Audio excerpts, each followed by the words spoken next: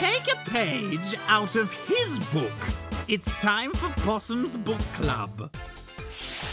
Welcome to our first ever Possums Book Club and our first ever Possums Book Club guest, Ingrid Jonach. Thanks for joining us this morning.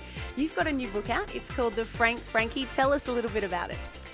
The Frank Frankie is a newspaper which is started by 9-year-old Anne Guggenstein, who's nicknamed Frankie. It all begins with a school assignment where she has to write a report on what she wants to be when she grows up, which is a journalist.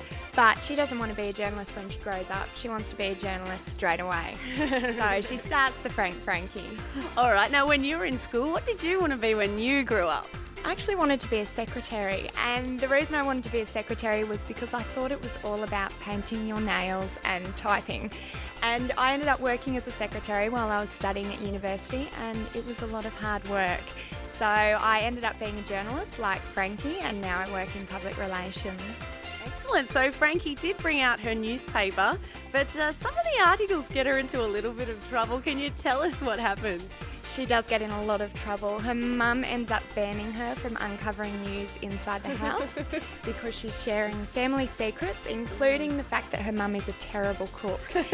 And she also writes an article about an elderly neighbour and says that she's a witch, and another elderly resident of the town who she accuses of shoplifting. So, yes, there's a lot of trouble to be had. I can see why she does get in a little bit of trouble, but she also becomes a hero towards the end. Now, we won't give too much away, and coming up, clubbers, we'll find out a little bit more about the Frank Frankie and Ingrid, so stick around.